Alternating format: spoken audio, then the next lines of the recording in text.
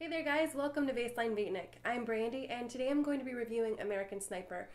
So the first thing that I want to say before I even start reviewing the movie is I'm not going to talk about any of the political ramifications or commentary about Chris Kyle and the things that are surrounding that aspect of it. I'm just going to talk about the movie in and of itself. Secondly, I just want to say thank you for watching and thank you for subscribing and being so great. You're awesome. So like I said, I'm going to be reviewing American Sniper today, and it's starring Sienna Miller and Bradley Cooper. Those are the two main stars, and it's directed by Clint Eastwood. First off, Bradley Cooper is a force to be reckoned with in all of the things that I've seen him in. His performances are top-notch, and in this, he is no letdown at all. His accent was fantastic. I'm from Texas, so he sounds like so many of my friends, so it's kind of awesome to hear that. That other aspects of it, the intensity and all the times that he is focusing on shooting someone or sniping them, because he does play a sniper. Some of the things are a little bit far-fetched. 2 miles away to catch the other guy, maybe it isn't far-fetched. I know that they have that on record of people doing stuff like that, but it seems so just ludicrous. So that part was a little bit crazy, but awesome. The other guy playing the sniper was awesome. He was really, really, really great. He barely even had any lines, but he had this cool calmness and collected and this confidence that was just seeping through his pores, which ultimately in the end got him, well, everyone knows this. I guess I should say spoiler because that kind of tells you a little bit, but he's really crazy. Crazy good. Sammy Sheik is his name. Yeah. The other guy that plays the butcher, that scene where he has the kid, and I'm not going to tell you what he does, but oh my goodness, I was just like, ew, that just freaking me out. Really, really freaking me out.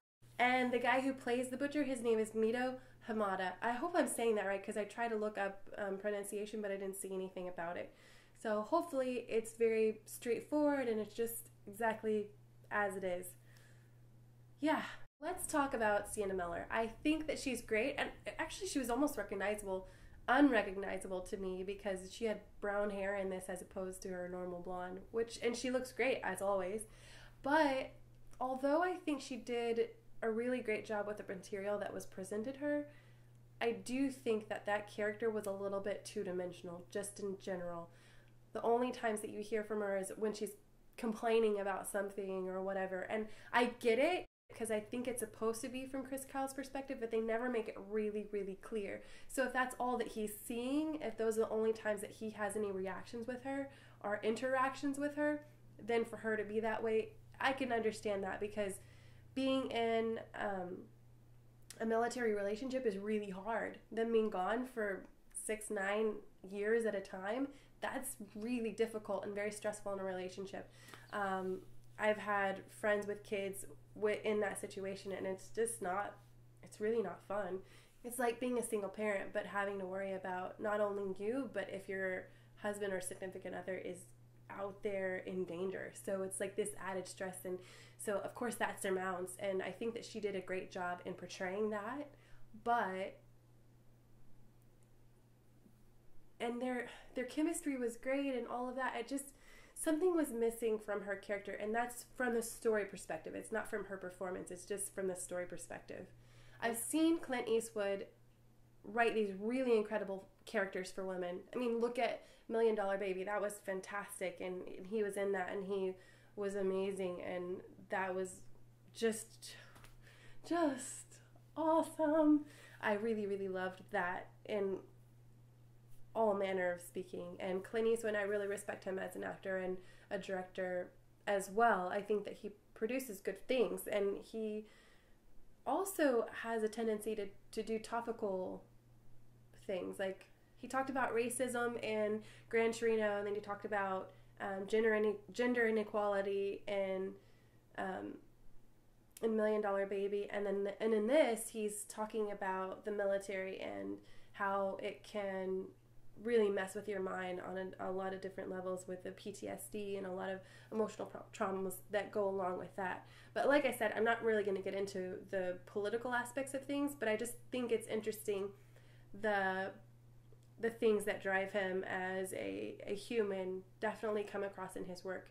And not all directors are that way, I don't think. At least I don't see it. Some of the Wachowskis, I do see it, but some their new movie's not getting really good reviews, Jupiter Ascending. So we'll see. I'm kind of excited to see it, but because I really had high hopes for them.